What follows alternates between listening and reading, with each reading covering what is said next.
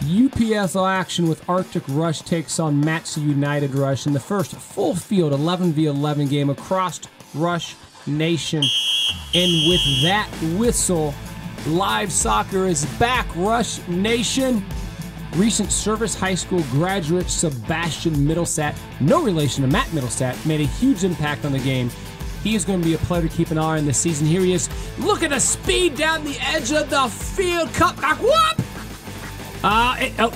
Doesn't quite do what he wants with it, but that's okay. Former Rush player and recent Southern Oregon University standout Paul Matias controlled the midfield, and here, whoop, there he goes. Pulls off the Maradona. Let's play that one more time. Double taps, triangle on FIFA 2000. Whoop, makes him look silly. But the standout player of the game was Billy Decker, coming back from the ACL surgery, locking down the back line. Nothing gets by the deck. Here he comes in again on a free kick from Matsu United FC.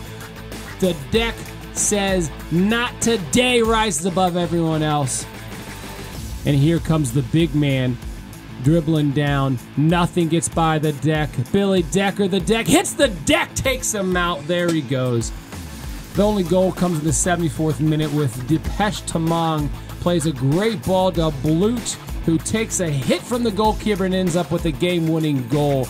Arctic Rush with the win, 1-0 over Matsu United FC.